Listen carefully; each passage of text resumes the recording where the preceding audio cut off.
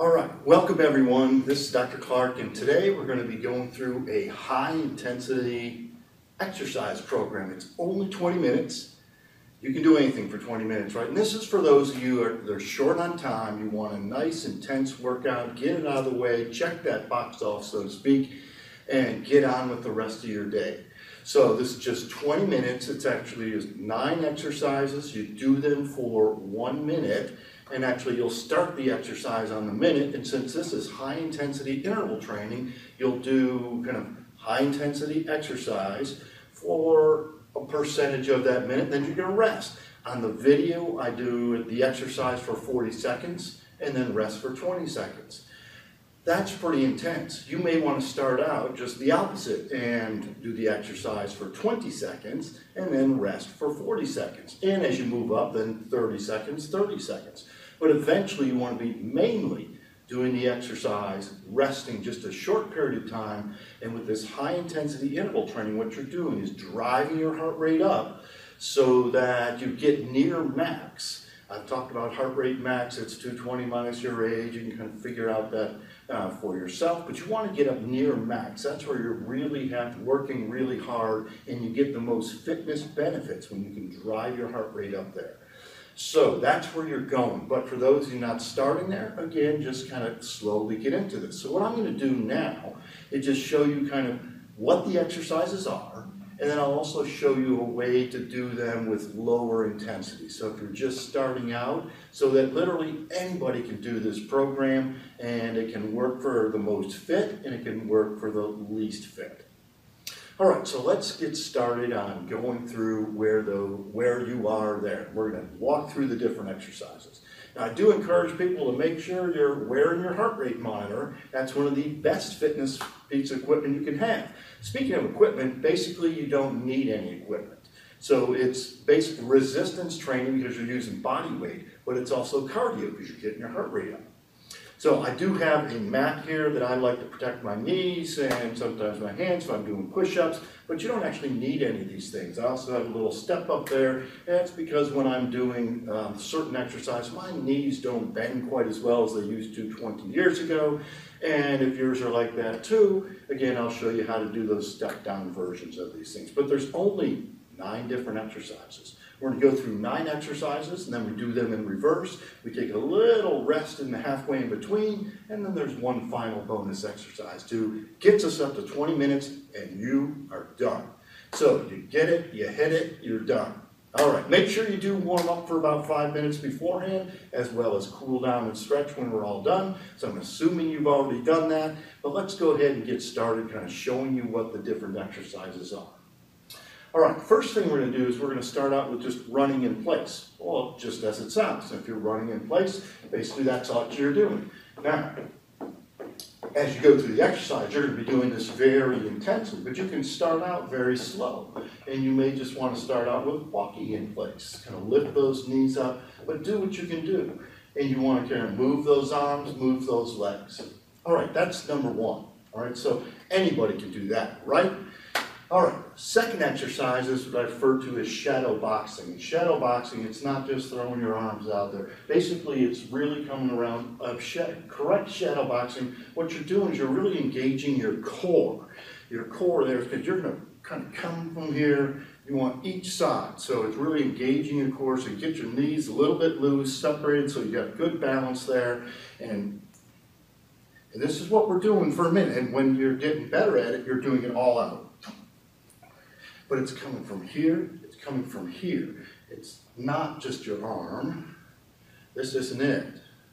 It's a way to start, and that's what you can do to start. Just kind of slowly do this. But you should feel your core engage with that. And eventually it's going to really, it's a core move here. Many of these moves are core moves. All right, next one is balance planks. And this is where I'm going to use my little mat. Again, if you got one, great, use it. Now, planks are basically you're down and you're in a kind of a push-up position on your knee, your elbows. So you get down kind of in this. You can do a plank here. This is also a plank. I do them from here. And you're going to do balance planks. Now you can just do this for a minute. For those of you just starting, go down on your knees. But you want that nice straight back. You don't want your butt way up in the air. You don't want your butt singing way down. And then for this, on the exercise routine, I'm doing balance planks. So reaching up, coming back, switching. This is not a speed exercise. This is a slow exercise. Slow and methodical. Again, this is core. You're feeling this all along your core.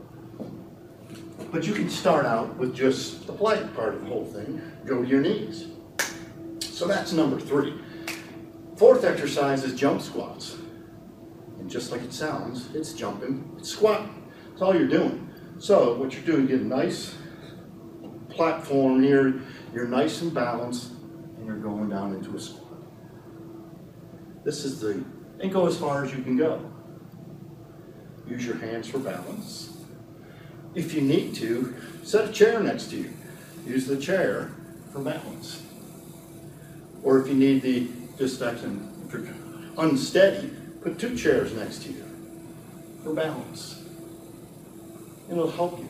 But you want to kind of sit back, almost like you're sitting on a chair. You could actually put a chair behind you so that you can sit down on it.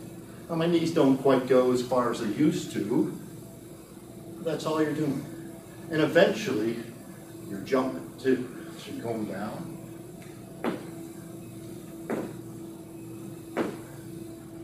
All right, so that's the 4th exercise. I'm already getting winded. We haven't even started. 5th exercise is moving push-ups. Everyone knows what a push-up is. And basically, you can do it, if you're not ready for push-ups, you can do them against stairs, a chair, which will lift you up, but you can do them just against the wall. Push-up.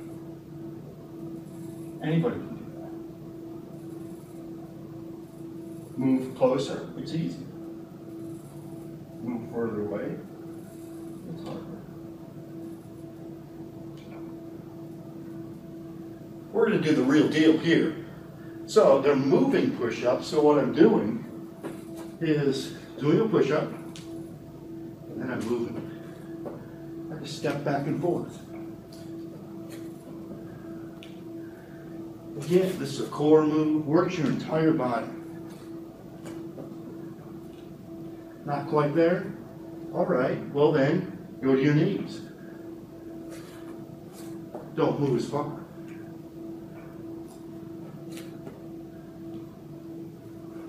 All right, so that's your 5th move.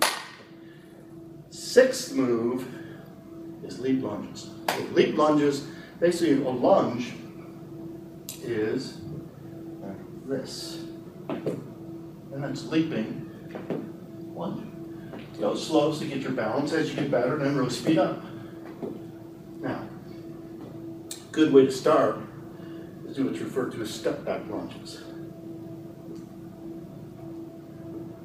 Switch sides. Again, you get that chair on either side for balance.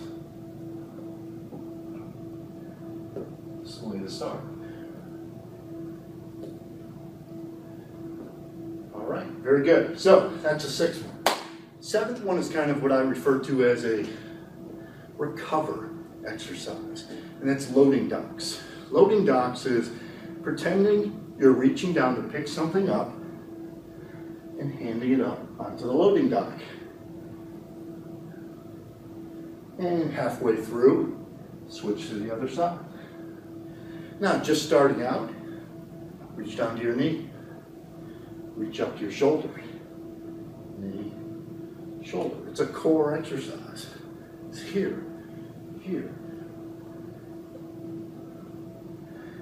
Down to your ankle, up top. And reach, get a good twist through there. All right, 8th one is the tough one. That's burpees. If you don't know what burpees are, you've probably seen them. You may remember them in your youth as squat thrust. And this is where I use the platforms. My knees don't quite bend, but here's a burpee and I jump at the end. There are lots of different ways to do burpees. This is just one of them. I do a push-up and a jump. But you can do anything, meaning down, step back, step up, stand up.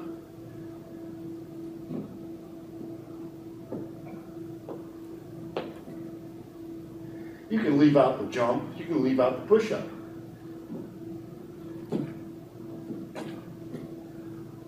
Or you can go the full thing.